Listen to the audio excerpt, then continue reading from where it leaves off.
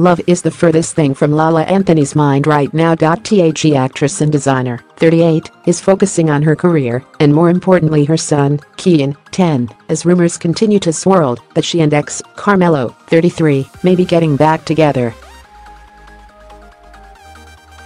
"I'm trying to be a great parent to my son Kian, and that's where I'm putting our focus on right now," she told Page 6 at the Arlo Hotel for her Latina magazine cover party. When asked if other men are pursuing her while she and Milo are apart, Lala played coy again.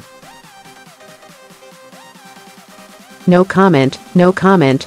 Oh boy, she said. Lala's mother Carmen Cirillo and rapper Trina, 39, were also in attendance.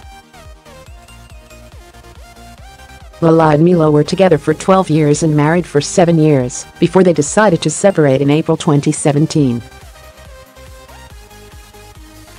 Although their relationship is going through a tumultuous time, one thing remains consistent: their approach to co-parenting. The pair have remained a happy, united front as they raise their son, Kian. When Hollywood Life caught up with Lala back in August 2017, she admitted that she was in a great place despite her separation.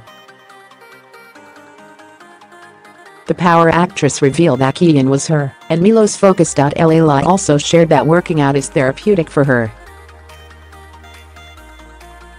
"When you're putting time into yourself and you're really seeing the work pay off, you just have a different confidence about yourself.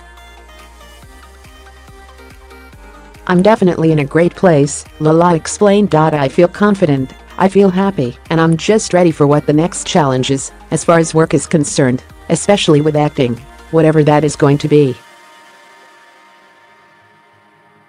Whenever she's asked about Milo, Lala always speaks highly of her ex.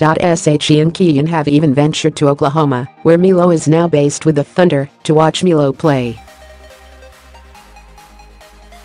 "Obviously Milo's been traded to Oklahoma, and I took Kian out there for the first game when the Knicks played OKC on October 19.